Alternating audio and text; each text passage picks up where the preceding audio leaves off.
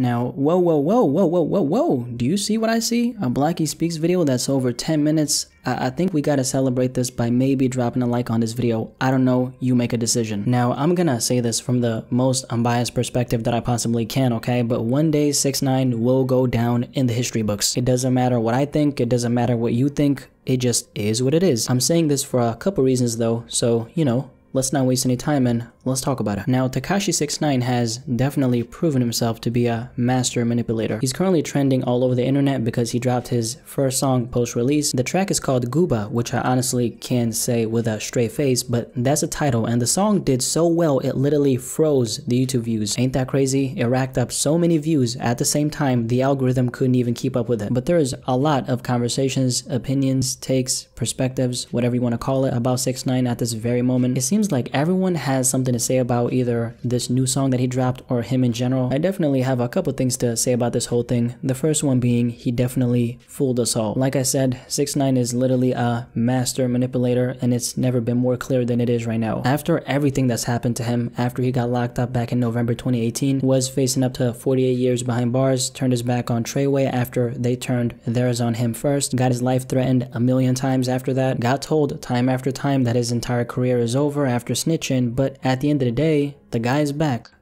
like he never left. If a rap came home to like the way I came home and did more numbers than me, I would be mad. You have every reason to be mad.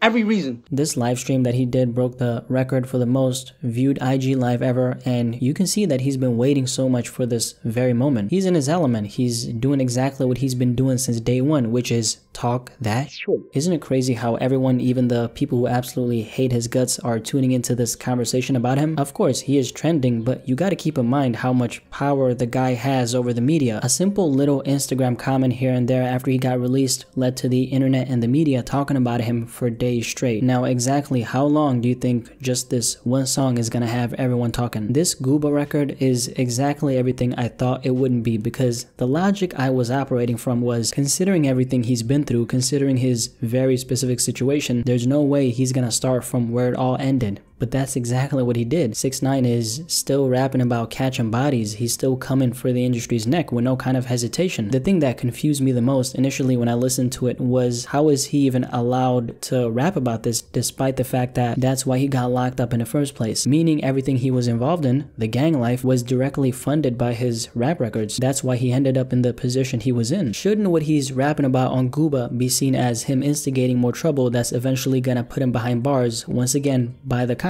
But then I remembered 6ix9ine is a character, that's all. That's the story he's been telling in court ever since he got locked up. There's a difference between 6ix9ine and Daniel Hernandez. Under the threat of jail time, the Brooklyn rapper born Daniel Hernandez said 6ix9ine was merely a character he plays. A statement released by his attorney following the 2018 arrest on federal charges deflated the Tekashi myth in no uncertain terms, calling the rapper an entertainer who portrays a gangster image to promote his music, who done nothing but get mixed up with the wrong crowd. An entertainer at his finest, that's what he is, and that's what he's proven himself to be, especially right now. You know, I'm wondering, is all this entertainment he's been giving us for the last month gonna be worth it in the end? I'm saying this because right now, more than ever, one thing is extremely clear. The rap culture, hip-hop, is viewed as nothing but entertainment by most people. That's just how things are looking. One thing that's probably going through your big-ass head right now is music has always been about entertainment. What are you talking about? Funny enough, a friend of mine just a couple hours ago brought this up when we were having a conversation about Tekashi,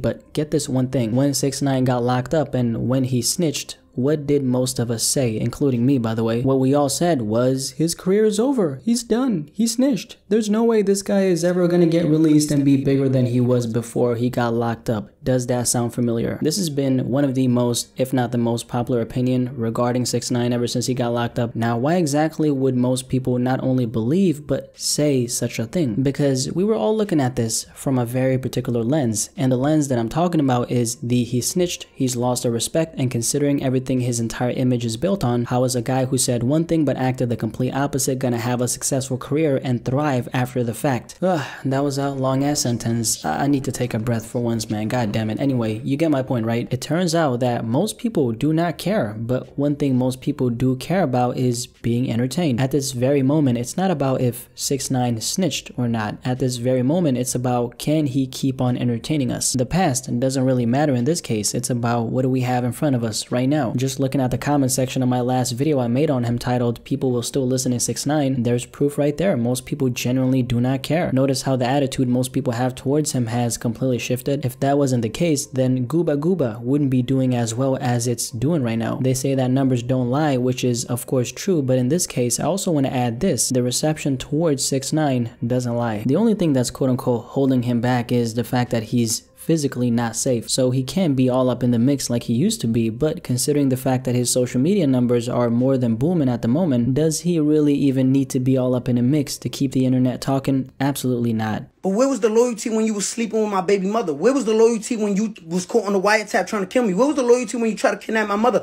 Where was the loyalty when you were stealing millions of dollars from me? Where was that? I think 6ix9ine made a really good point about the loyalty aspect of this conversation. That's not something the people who despise him even want to discuss because they're biased. But let's keep it real, man. Did he even have a chance to be loyal? This is an aspect that was completely overlooked initially when he started cooperating with the feds. I get it though. I even overlooked it, but he does have a point. And he's making this point and his motives for why he snitched very clear. It doesn't matter if you think it's right or wrong, the fact still stands. The public perception of him is slowly starting to turn around. In a really strange way, people want to find a reason to support him if you think about it. 6ix9ine has literally been thriving off of people hating his guts since day one. It's kind of like that XXXTentacion and, yes, I'm gonna say it, effect, where the hate turned him into an underdog and eventually he became the underdog that people wanted to see at the top. Do you remember how much X got hated on when he started calling out Drake back in 2017? Do you think for a second that X stood a chance against Drake if it wasn't for the fact that people actually wanted to see him win, despite the fact that he was getting portrayed as the underground rapper who was clout chasing by a lot of people? Obviously that wasn't the case, at least in my opinion, but X in a way had the luxury of ending that battle on a high note, because what really happened after that whole X versus Drake thing? He ended up cultivating one of the most powerful fan bases in the game and has till this day broke all kinds of records. Now that's a W, man. This is what I'm talking about when I make this XXXTentacion and Tekashi 6ix9ine comparison. They both got boosted to the top due to them being so hated, but in the end they both found massive success. In Tekashi's case, he managed to turn it all around, and get this, till this day, you know, despite everything that's happened, he's feeding into the character 6ix9ine and is still winning, which I didn't think would be possible, but he's making it happen. If you can't be loyal to me out here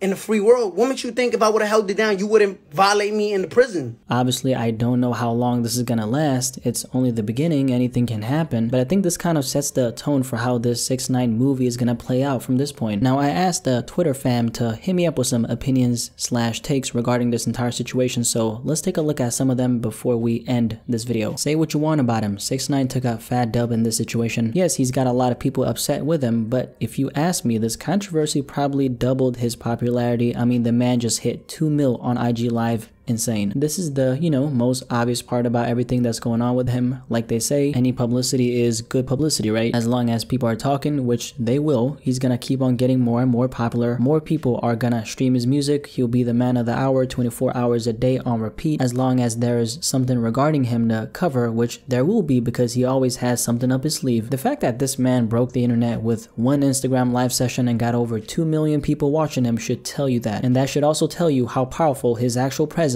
on the internet is. I really feel like 6ix9ine is probably one of the most misunderstood artists in this generation. People don't care enough to do enough research as to why he actually did what he did, and people would rather hop on a wave of hate instead of actually looking into it. I talked about earlier in the video how most people overlooked one thing in his case, and it's the fact that he didn't have anyone to be loyal to in the first place. In the heat of the moment, I overlooked it myself, but looking at, you know, his situation from an objective standpoint, this makes a lot of sense since his people were the ones to cross him first. This is information you gotta dig to get though. It's not at the forefront of this story when it's covered. Of course it's there, that's not what I'm saying, don't get me wrong, but what I am saying is when most people think about 6ix9ine, they don't think about the fact that he was kidnapped by his own crew. They think about the fact that he snitched. That's the point I'm trying to make. That's why people have been throwing dirt on his name ever since he got locked up. All people see is he snitched, and that's it. Looking at the situation as it is, that's true. That's what happened. That's what he did. But why did he do it is a question that doesn't really come up enough. I think this is when the whole perception of 6ix9ine started to shift, when everyone found out how his crew straight up played him and used him as a pawn to keep on fueling their criminal organization. That's when people slowly started to stand on his side instead of against him. I think this is a really good point though, and it really makes you think twice about things in this entire situation. I think the way he's handling the situation and literally laughing at his critics is the best thing he could be doing right now. It completely matches the persona he's built for himself in the last few years, and honestly, it doesn't surprise me that he has supporters again. I just want to make one thing clear. 6ix9ine supporters never left. They were always there. You just couldn't really hear them. With that being said, this is another thing about 6ix9ine. He's simply very consistent with his behavior. I think that's why he has so many people on his side right now. Despite everything, he's still not backing down and caving. No, I'm not, because the landscape of hip-hop has changed, so things like street cred and codes just aren't something that is as big of a deal as it once was, and you also have to include that most of his fans are people that don't live in that environment and don't care. This is a really good point. It just validates and explains what I mean when I say that people will still listen to him and that most people do not care. Let's be honest, man, and you've heard this before, but how many people wouldn't snitch if they were facing 48 years behind bars? A very small percentage, I'll tell you that, which leads me to another point, and that is your average hip-hop fan isn't concerned with a street code. If they like the music, they're gonna bump it. That's it. I'm not surprised at all. Dude's a personality, and personality is worth more than talent or skill nowadays. I agree with this. I think this is 100% true, especially in this era of hip-hop. 6ix9ine isn't really doing anything different with his music. I mean, he got bangers, but that's about it if you think about it. What separates him is just his very polarizing, fearless, and abrasive character, and that personality overshadows the music every single time. In my opinion, only reason he's doing massive numbers with his music is because he's out of prison. It's all hype. Once everything settles down, everyone will focus on something else. You know, maybe this is really just a moment. Maybe he'll be far from hot a year or two from now. The way I see it though is the more impact he gets to make while he's relevant, the bigger of an imprint he's gonna have on the game as a whole. I feel like that's undeniable. This is obviously the peak of it all, but keep in mind that things can get even bigger than this. His music is not top tier, but he is a top tier entertainer, and I'm all for that. From what I've seen, this is how most people feel towards him right now. The entertainment aspect of him in a nutshell is why he's in the position he's in today, pretty much, right? But don't forget, it's not just that simple, because if it was, everyone would be doing 6ix9ine numbers, but the fact is, not everyone is. You get me? 6ix9ine simply fooled us all because he did exactly what we didn't think he would do. He's still feeding into his character despite everything he's gone through. Everyone thought his career was over when he got locked up, but it doesn't look like that's the case. At the end of the day, only time will tell what really happens in the end, but one thing's for sure. You got played and I got played. He fooled us all, man. What do you think? Do you agree with me or do you not agree with me? Definitely let me know in the comment section below and let's have a discussion about this.